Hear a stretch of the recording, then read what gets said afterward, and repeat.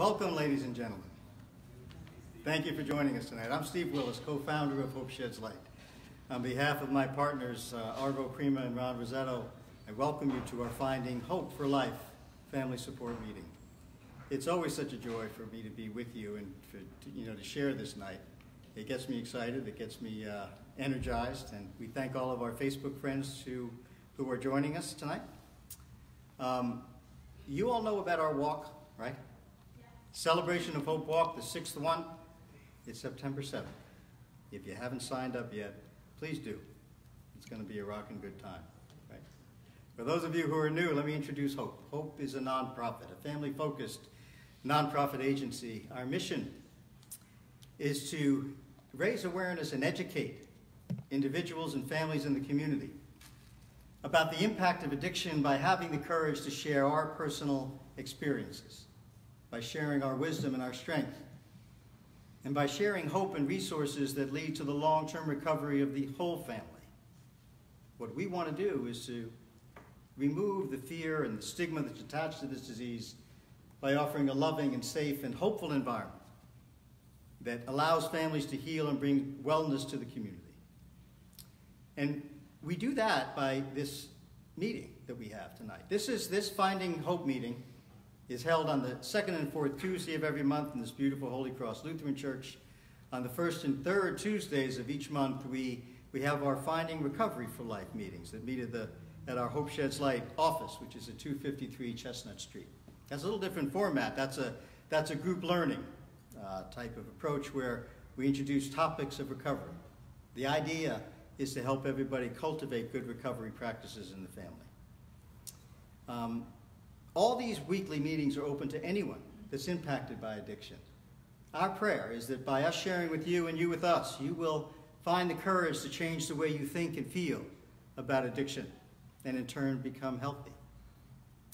The format tonight, we begin with an educational piece. We are really blessed every other week to have wonderful, talented colleagues from the field to join us to talk about aspects of prevention, treatment, and recovery.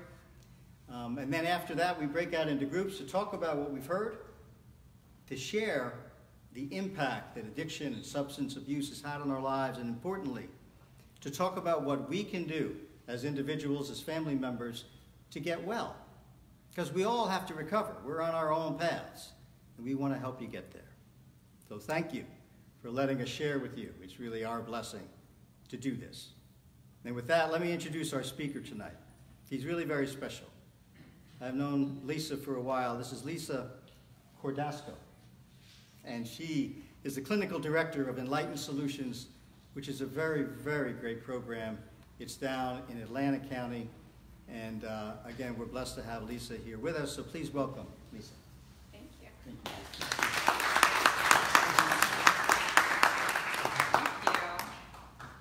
Hear me okay? Am I good on our mic here? Yeah?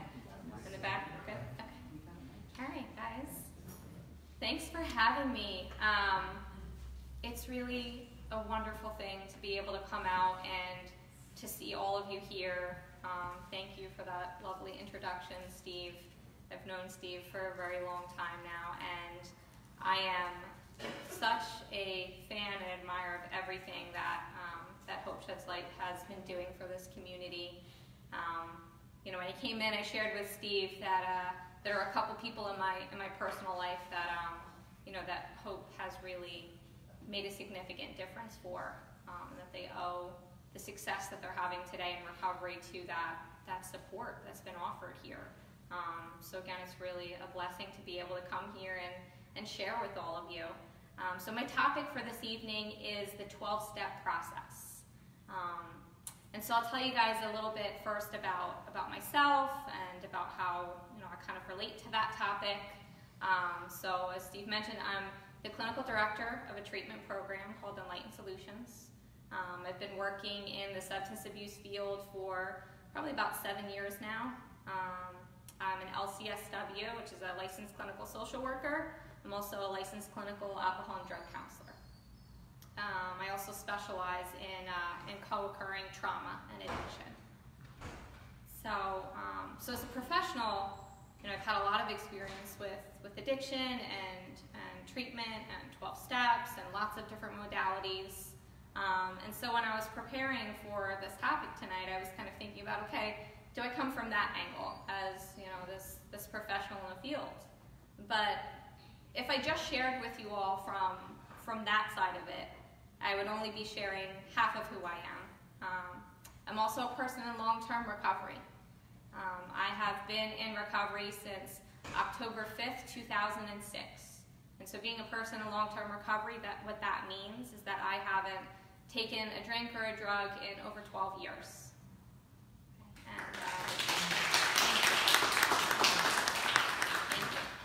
And for somebody who comes from where I came from, that is nothing short of a miracle, an absolute miracle, because there was a time in my life when I didn't think I could get a single day.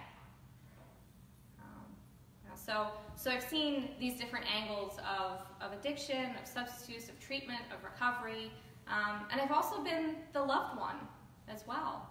So for many of you here, I can empathize with the struggle that comes with the powerlessness of watching somebody else struggle with their addiction and finding that path to recovery.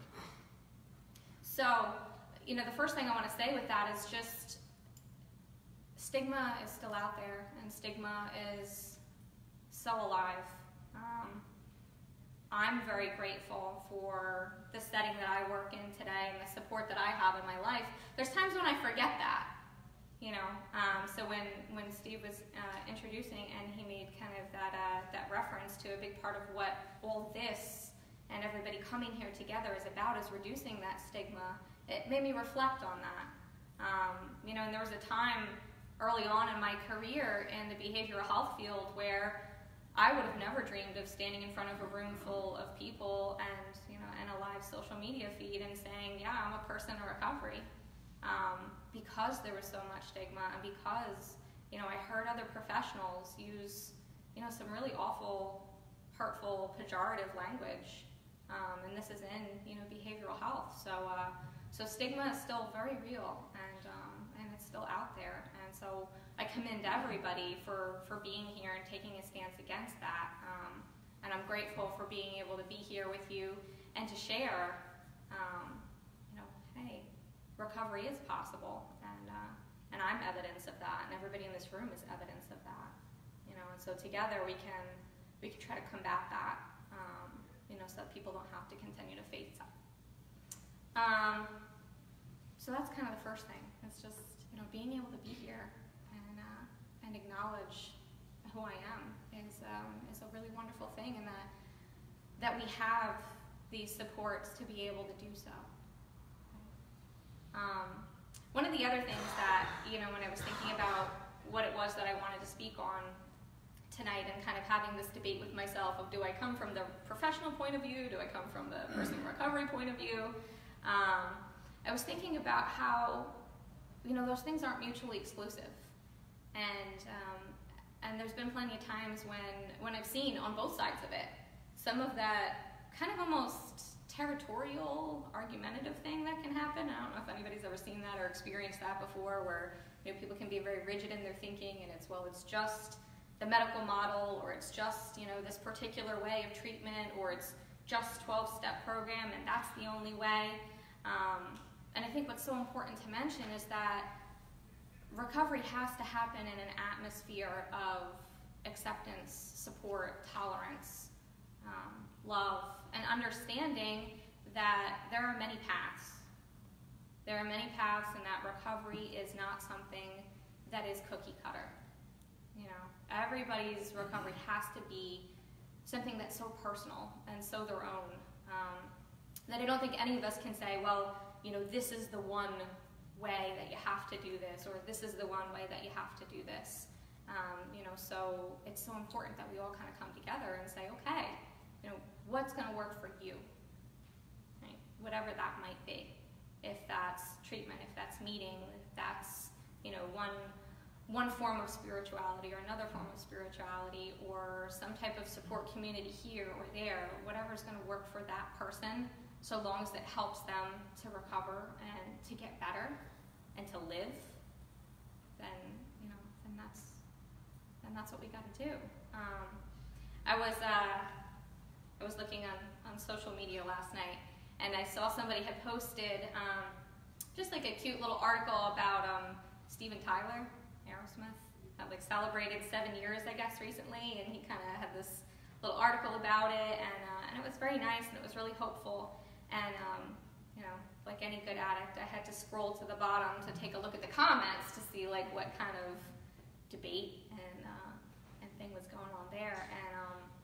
And there was one comment that had really struck me in particular and stood out because this gentleman had gone on this whole rant, and it didn't even say in the article that Steven Tyler was a 12-step member. It made some kind of vague references, but this gentleman had gone on this whole rant about how people are dying because everybody's shoving 12-step down their throat, and statistics say that that's not effective, and this and that, and I was so saddened by the fact that this person clearly had such a really negative experience, that it led to this intense resentment for them, that here was this beautiful article talking about the hope of somebody being able to change their life, and they had to kind of go and use it as a platform and an opportunity to punch holes and poke jabs, and so again, it's really about helping people to find what is that path that's going to work for them.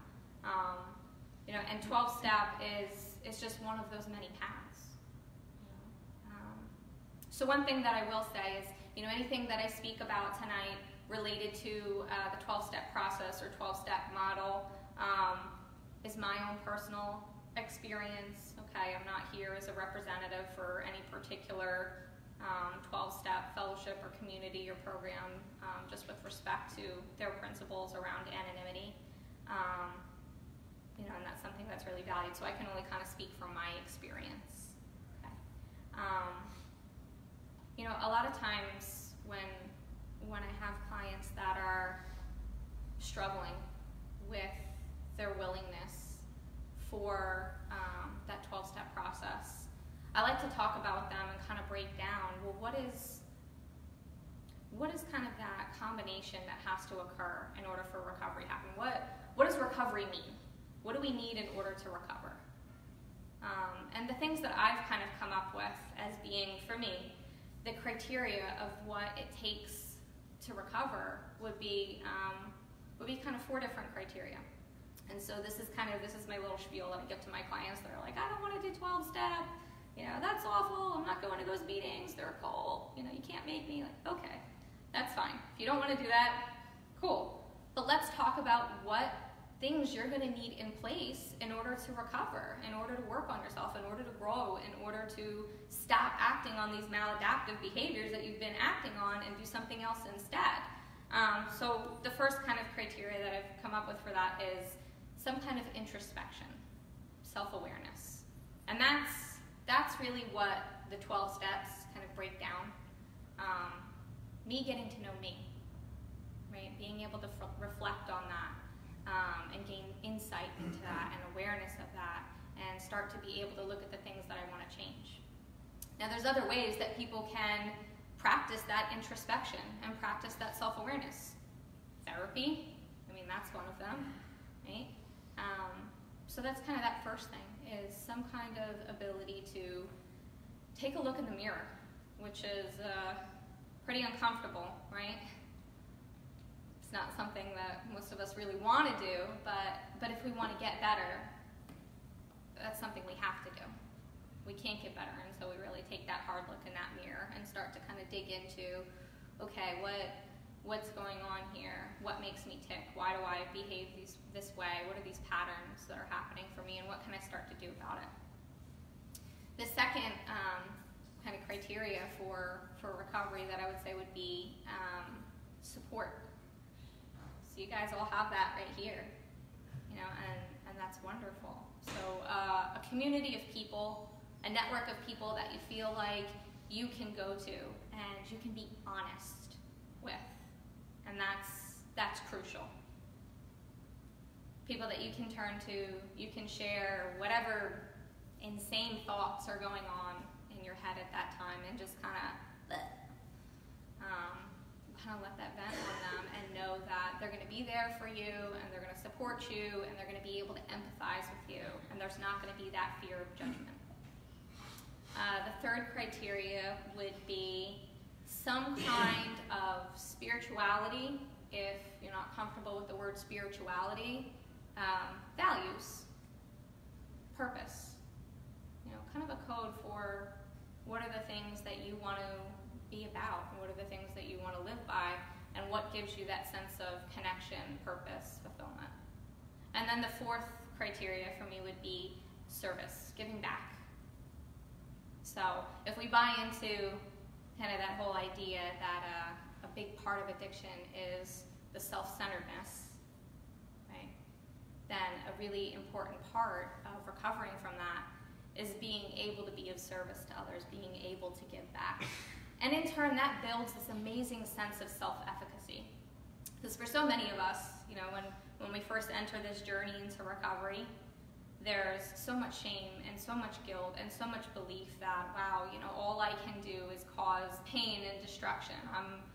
I'm no good to anybody here. I can't possibly make a positive impact in this world. And so by putting that into action, we get to kind of disprove those theories that we have in our mind. So that's kind of my little, like I said, my little spiel that I give to people when they're like, I don't want to do 12-step, that's not for me. Okay, well, how are we going to meet these criteria? Because if you don't want to do 12-step, that's fine. But we got to figure out a way that you're going to meet these criteria. And the nice thing about the 12-step programs is they give it to you in this nice, neat little package. You don't have to go to all these different places to find those criteria. It's kind of all right there waiting for you. One of the other things I think that's important too is like that self-awareness, again, and going back to that, right? So the 12-step process, and I don't know who picked the title of that or the topic of it, but I love the word process, because for me, I think about journey, and that's exactly what this is. We come in and so many times we want things to just be better. We want to be able to break out that magic wand and to just fix it, and for everything to be okay, or everything to kind of just go back to how it was, or to kind of pretend that that all this wreckage didn't happen, and it doesn't work that way. It's a process. It's a journey. It's going to take some time. It's going to take some work. And so the 12-step process, it really is this journey. And so it starts with, with that criteria and going in and asking for help first and foremost. So I'll give you guys kind of, I guess, a little breakdown about 12 steps and what that journey is and what that process looks like. One of the key kind of principles to that process is the word we. Okay, so again, support, community. We can't do any of this on our own, right? So, you all know that. That's why you're sitting here, because I'm sure that many of you have tried time and time and time again to figure out a solution or a way around, or some way to get through this on your own, and found that, well, that just wasn't possible, right? So instead we have to reach out for support and for help, and so that's one of the most important kind of premises of like that 12-step process and that journey, is knowing that that journey doesn't happen alone. It's always a we process. So that's where sponsorship comes in. And so, people will be given the recommendation to get a sponsor, to find somebody else in recovery, and really, that's just somebody else who's walked that path before and is willing to say, hey, come on, I'll walk with you. And they're not a professional, and they don't have to have any credentialing or criteria or anything. And sometimes that can be, I think, a little bit concerning, maybe, to families. I don't know if that's been the case for anybody, where you're kind of like, well, trusting this other person, and, well, what kind of criteria they have to be able to do that. And that's where it's just, our experience becomes our greatest asset. And so again, I reflect for me on those early years when I had to keep my anonymity close, and I didn't disclose the fact that I was a person in recovery, I was selling myself and the people I was working with and the environment and community I was working with short, because today that past is my greatest asset. You know, and so that's where that whole we process comes in. The past becomes that best asset in order to help somebody else grow and change. And so it starts with that first step, admission. So we all know what's our favorite word in that first step? Powerless, right? How many of you guys like cringe at that word? Does anybody have that reaction? No? I heard a couple little chuckles, right? Yeah, I know for me, I certainly did initially. Surrender was even worse. Yeah, right? You're telling me powerless, surrender, right? These really, really heavy words in that first step. They kind of like hit you, doesn't it? Oh my gosh, I have to surrender. Well, what does that mean? I have to admit that I'm powerless. Well, what does that mean? You know, and if any of you guys are control freak like me, it's a really scary thing. I love to be in control, but control is really just an illusion, and that's what my first step teaches me. The only thing in this world that I have a level of control or choice in is how I react to things, my actions and my reactions. And so that's what that first step gives me that foundation of. One of the things that I think is important to kind of mention in that is the wording. We admitted that we were powerless. And so what does that mean? Were is past tense. You know, and this is something that people can kind of get confused with. So am I powerless? Am I not powerless? Was I powerless? Powerless now. Right? And so what that means is that today, right? So right now, today, I'm clean. Today, I didn't take any mind or mood-altering substances. So today, I get to make some choices about my actions and my reactions. Now, if tomorrow I wake up and I take a drink or a drug, whew, all bets are off on that. I don't get to make those choices anymore. I don't get to be in control of my behavior and my life anymore. And so that's what that means. So today I don't have to become powerless if I choose to apply recovery in my life. If I choose to use my people who are supports, if I choose to be honest with them and say to somebody, hey, you know, I had this really messed up thought, or, you know, I had a really bad dream last night, or today I'm feeling kind of funky and I want to act out. I don't have to become powerless. And so that's the freedom that it gives. But that whole idea of surrender, yeah, that's really scary. So again, the we, I need help. I can't do this alone. If I try to go out there and I try to tackle addiction and try to solve this horrific problem all on my own, I'm getting into the ring with a monster. You know, there's no hope at that. And so then after I've come to that admission, right, then what? Okay, so now I've admitted that I'm powerless. Now what do I do with that? You know, and the 12-step programs are based on a spiritual guide, right? So when people get to that second step and they see that word higher power, that can be something too. Well, what does that mean? Does that mean that I have to ascribe to a certain religious belief or spiritual belief, or that I have to convert to this or to that? No. So spiritual does not mean religious. Spiritual is whatever you want that to mean. And now, you know, a lot of times people do have very strong reactions to some of the language that's used in 12 steps. And if you look at the history of the 12-step programs, yes, so there are a lot of Judeo-Christian undertones. There certainly are. But that's because if you look at the time period when it was formulated and you look at the history behind that, well, that makes sense because that's what there was, right? But it states very clearly, you know, for the 12-step programs that it's not religious, it is spiritual. And so it's coming to find, well, what is that something greater for you? I was somebody who struggled very much with the whole spiritual concept. I had a lot of fears about that. I had a lot of old beliefs that just really didn't work for me anymore. And thankfully, I had a lot of people in my life that were able to guide me and say, well, we'll figure out what works for you. And the first thing that I was able to really connect to about something greater than me, something more powerful than me, was the ocean. Any of you guys ever been like really like tumbled around in a wave? like couldn't tell surface from the bottom and you just got absolutely destroyed in a wave? Yeah, I hope I'm not the only one. Okay, so for me, that was the first thing that I could really think of and connect to, like, wow, that's a power greater than me, right? Like, that's something that, try as much as I would like to, you know, that's something that's so much more powerful than me. So that was the first way that I was able to kind of connect to it, and for me, my experience is that that belief grew and grew and grew the more action that I put into it, okay? The other part of that second step is the whole, like, insanity piece. Acknowledgement of the fact that the way I was behaving before was absolutely insane, and then on any given day my thinking can be absolutely insane, and that can be a tough pill to swallow, you know, for a lot of us. Well, what do you mean insane? You know, I'm not crazy, am I? Like, well, I acted this way because of this, this, and this, and you would act insane too, right?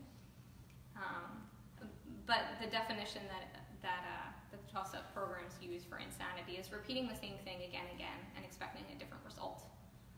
So how many of us have done that, right? Especially with our loved ones, too. Sit down, we have that same conversation, we set those same boundaries, we go back on them again and again and again, and we expect that it's going to turn out differently, and then we're left sitting there like, I don't understand what happened. You know, how did this happen again? It's like, well, if I do the same thing and I expect it's going to work out differently, yeah, it's not gonna. You know, so that admission of like, wow, you know, the ways that I was behaving and the thought process that I was using was insane. And the thing that can help me with that is whatever this something greater than me is. It can help give me relief, help restore me to sanity. Okay, and so then we kind of lead into our third step, turning it over. That's really scary too, isn't it? It's about as scary as surrender. Putting trust in something outside of myself. Again, I told you guys, I'm a control freak. Right? So you asked me to put trust and faith and make a decision to put my will and my life in the care of something else. Ooh, yeah, that's pretty scary. It is, it's pretty scary. But then, for me, when I had the experience of doing that, the relief of doing that kind of opened up a whole nother world, right? And I don't know if anybody's been able to have that experience of, you know, getting to that place where that pain is great enough and making that decision to turn it over, and like this 10,000-pound weight getting lifted. So you're kind of nodding your head there, you're like, yeah. And that's this incredible gift and this incredible freedom when we can finally allow ourselves to do that. And that too, 24 hours, daily reprieve. So for one day, I can be completely in it, and I can turn it over, and I can absolutely have this sense of faith, right? And then the next day, I can get all consumed by that fear and that need to control and that same thought process. So it's a daily practice. So that 1, 2, 3, that's what we kind of call like the foundation. That's that beginning. And if we don't have that, if we don't have that strong foundation, none of the rest of it can happen, right? And so, you know, people say a lot of times the steps are in order for a reason. How many people have experienced, what's everybody's like favorite step to kind of jump to? Like right after we get 5 seconds clean and we get out of treatment, what do we run home to you guys and do? Come on, you guys know, right? Amends. Right? How many of you guys have had that experience? Your loved one, you know, I've got 5 days clean, and they just kind of vomit all this stuff on you. I'm so sorry, and everything's going to be different, and I've changed now, and yeah.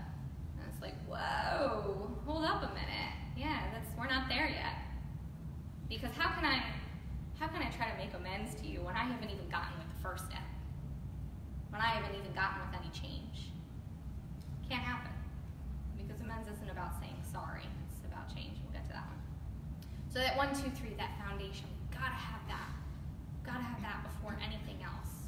You know, think about, right, it's a foundation. If you're building a house, build the house on a faulty foundation, it's gonna collapse. Especially because what we start to go into after that. So the dreaded 4th step. How many of you guys have experienced fear or heard other people express fear about the fourth step? Yeah. Oh my God, the fourth step, right? It's like this terrifying thing, and you hear people talking about, oh, I'm on my fourth step.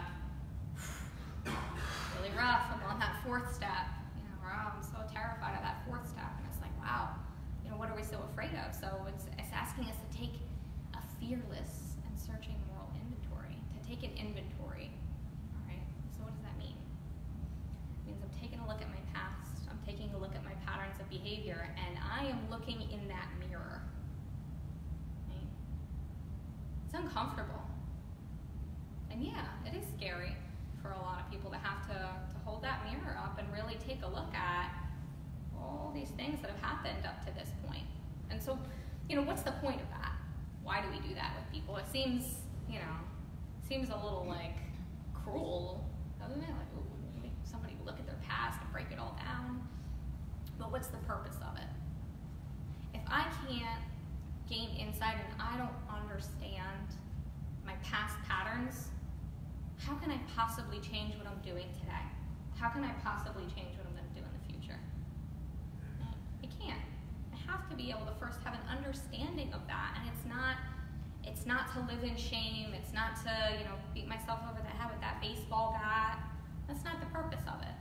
The purpose of it is to gain an understanding, to start to identify some patterns, to really start to, again, take that look at me. Well, why do I function that way? Well, why is it every time that, you know, I've been in a relationship, I seem to act out in this kind of way? Or the same thing seems to happen. Like, what's that common denominator in all that? It's me.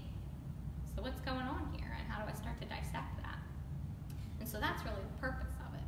You know, starting to gain that understanding. And then as we move into 5 and sharing it with another person, and also with whatever that higher power is that we've come to understand, and getting to what that exact nature is, right? So again, it's not about the shame. It's not really about rehashing the details of it. It's starting to identify, well, what is this about for me? You know, where does this come from? And what can I start to do about it? If I can own it, right, and I can kind of name it, and I can say, okay, this is what this is, then that means that I start to have the ability to do something differently with it. And for many people, again, like that admission of those things to another human being is really scary. Who loves vulnerability? Anybody? Yeah, I don't think so. And I was too. It's like human beings, we hear like vulnerability and that kind of stuff, and we're like, no, please, anything but that. It's kind of like built into us. It's this protective thing. So the idea of sitting down with another human being, kind of like bearing our soul, that's really vulnerable. That's really scary. That takes a level of trust, doesn't it? You know, but again, that's where, okay, that sense of support, that sense of we, that sense of empathy, having somebody else that I can turn to and I can allow myself to be vulnerable with. And I know that maybe even if they haven't gone through those exact same things, they can understand. And they can say, yeah, I understand what you're feeling right now. I felt that feeling too. And so then we start to get into like a little bit of that relief, so 6 and 7. So we start to notice what those character defects are that are feeding those patterns of behavior. And as we start to understand what those character defects are, we look again to that relationship with that higher power to start to help us with that. And that doesn't mean that this like lightning bolt comes down from the sky and all of a sudden relieves us of our defects and we become these perfect human beings. That'd be really cool if that's what happened, but it's not. Instead, it's again about I can start to make a choice about my behavior. Okay, so for me, one of the ways that my defect of anger would show up in my early recovery was road rage. I don't know if anybody can get that one either. You know, like just get real fired up behind that wheel, you know, and and it wasn't that defect just magically went away, right? But what started to happen for me is I would have a little bit of awareness when that impulse to act on it was starting to build. And I would get this tiny little space of time in between where it was like, ooh, I see myself coming. And what am I going to do? Am I going to take a deep breath? Am I going to maybe ask my higher power for help? Am I I gonna maybe call somebody? Am I gonna practice some of the skills that I've learned? Or am I gonna go ahead and act on it? And that's, that's something I get to decide in that moment. I get that brief little reprieve. Okay, which way are we gonna go here? Are we gonna practice the new things that we're learning, or are we gonna rely on that old pattern of behavior? And listen, there are some times when it's, yep, I'm going for it. I'm gonna act on that defect. I'm gonna act on that shortcoming. And there's other times that start to become greater and greater and greater, where, okay, I can take that pause and I can take that space and I can do something differently, right? And so maybe some of you guys have experienced that, for those of you that have some experience with this kind of process of, that loved one, right, is standing across from you and you know what's going on, they're under the influence, and you can see that defect coming up. I want to act on it. I want to have that same argument with them that I've had a million times before. I want to be in that insanity. Or maybe I get that little reprieve. Maybe I get that just little bit of space where I can choose to apply some of these things that I've been working on and that I've been learning. And I can do something differently. I can't guarantee that they're going to do something differently, but I can. And so then as we start to gain some healing from this, and we start to actually change a little bit, that's when we kind of get into this place where we can clean up some of that wreckage of that past behavior.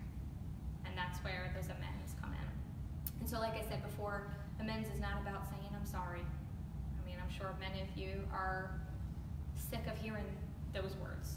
I'm sorry, I'm sorry, I'm sorry, I'm sorry, I'm sorry, I'm sorry, I'm sorry, I'm sorry, right? So if you look up amends in the dictionary, it's to make a necessary change. If you think about like an amendment to the Constitution, you don't say I'm sorry to the Constitution. Instead, you make a necessary change to it. So that's what amends is. It's not about saying I'm sorry. It's not about making those apologies. It's about, am I changing that behavior? And so how do I do that? And sometimes it's through making that direct amends and that acknowledgement of, hey, I hurt you, and here's how I want to make this right, and asking you, well, how can I make this right? And there's other times when maybe it's indirect. My mother-in-law used to tease my husband all the time, who's also in recovery, about like, I can't wait till you get to that 9th step. She was like waiting for it. She's like, I can't wait till you get to that 9th step. I can't wait to hear it. But the longer he stayed in that journey and in that process, there was so much of that amends that was unspoken and was indirect, and that was the stuff that was so powerful. And for me too, like those indirect amends are the things that are so powerful. Being able to be present and have a different relationship, and again, respond differently, to show up instead of to run away and disappear when things got difficult, right? To be able to be the support instead of always taking, being able to give. And so after we started to clean up that wreckage of our past, then we get into this maintenance phase, and it's about just kind of like, okay, so I've cleaned up the past, I've got an understanding of what those patterns of behavior are, I'm doing a good job with not acting out on them for the most part, right, because we're not perfect, and so now it's just about like maintaining that change and continuing to grow and continuing to move forward, and so we do a daily inventory, and that's as simple as, okay, what am I doing? What am I doing today for my recovery? What am I doing today to continue to be in that solution? Are there things that maybe I need to take accountability today? Did I act on the road rage? Do I need to take a look at that? Did I snap at somebody and maybe I owe them an amends, and I gotta kind of clean that up and not wait until years later to clean it up, but handle it right then and now. Be able to go in and say, hey, I was wrong. How can I change this? What can I do to fix it? And acknowledging that my recovery is my accountability every day, right? So that's one of the big things. 24 hours. That's all we get. I can't promise anybody that I'm going to be clean forever. Can't promise that. I don't know that. I can promise you guys I'm going to stay clean for today.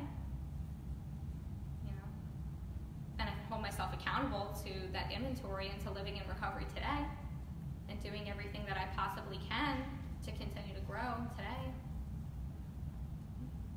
And so then we get into that 11th step, and we talk about a spiritual awakening, which sounds really cool, right?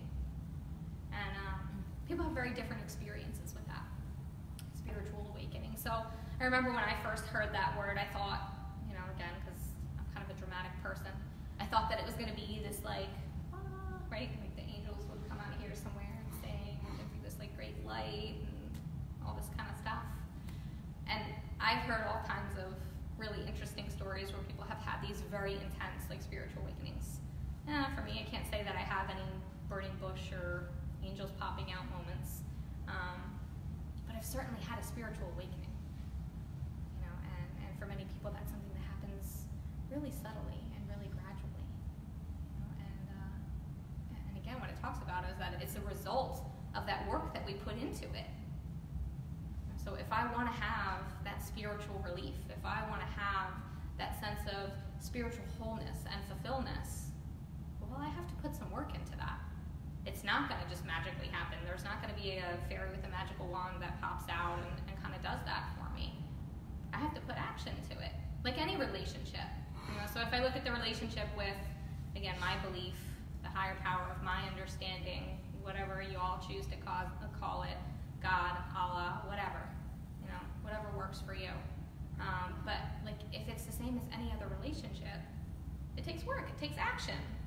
I have to do something to cultivate that. You can't expect that it's just going to kind of happen on its own. And so the 11th step is really about that process, like cultivating that relationship in order to have that spiritual awakening. And really like building that. And then 12th step, being able to give it back as a result, right? As a result of that whole process, having that spiritual awakening, and being able to then in turn pass that experience and that growth and that recovery onto somebody else, and to be of service, and to be the person now that's saying, hey, come on, I'll walk with you. We can walk on this path together.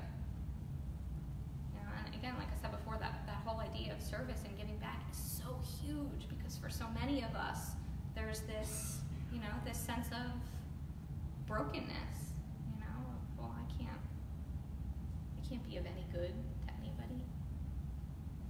I can't possibly benefit another person or do good in this world. Oh my gosh, I've caused so much harm, and I've caused so much wreckage, and I'm this terrible, awful human being, right?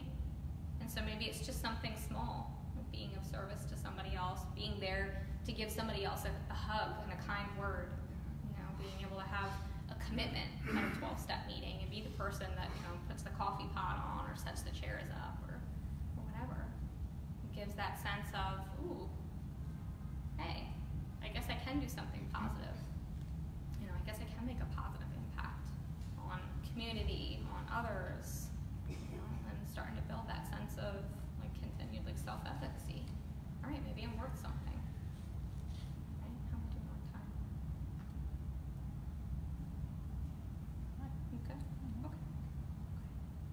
And so it really is this incredible journey, right? And so it's not that journey and that 12-step process. That's not just for the addict. Right? That's for all of us. It's funny, when I went through a period of time in my recovery where I was really struggling with, with a loved one's addiction, and being on the other side of it, I had been given the suggestion to go to one of the 12-step programs, that's for families, and I went in with this expectation that like, okay, we're going to talk about them, right? Yeah. Oh, I found out that wasn't the case. It's like, oh, okay, you guys in here are doing the same thing that I'm doing over there. We're recognizing that we can only work on ourselves, and we can only change what's going on in here. We can't change anybody else. I don't have control over the things outside of me. I just get to make some choices about the way that I'm going to live. So the 12-step process is really, it's a design for living. Okay? It's a design for living. It gives us this roadmap. Because, listen, control freak, like I said. But when I try to fix, manage, and control my own life,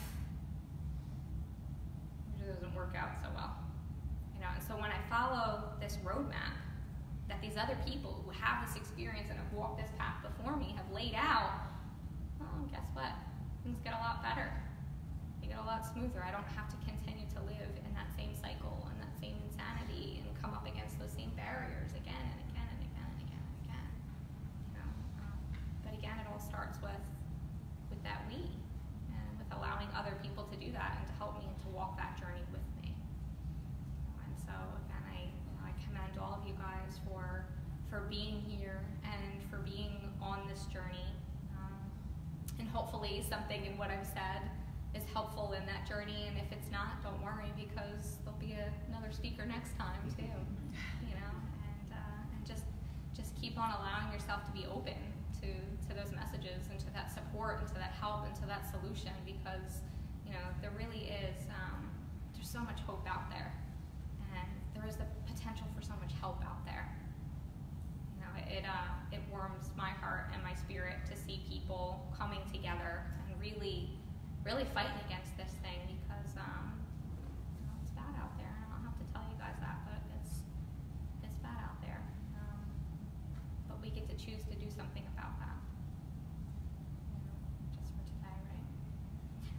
So one of the things I did want to mention before I shut it down, you guys have great support here. And especially if there's any people watching at home that are further down in the Atlantic County area, we do have a support group at Enlightened Solutions. That's the last Thursday of every month, so that's coming up pretty soon. I think it's on the 29th is our next one. Last Thursday of every month at 7 p.m. at the Enlightened Solutions building, 600 South Odessa Avenue in Egg Harbor City. And it's open to the public. It's, pretty laid back forum. Really just another opportunity for anybody that may be down in that area, any family members or loved ones, in order to get some support that's, it's free, open to everybody. And that's it. If you guys have any questions, I don't know if we have time for that. Yeah? Okay, great. Awesome. Thank you very much, guys, for having me out here and allowing me to share with you.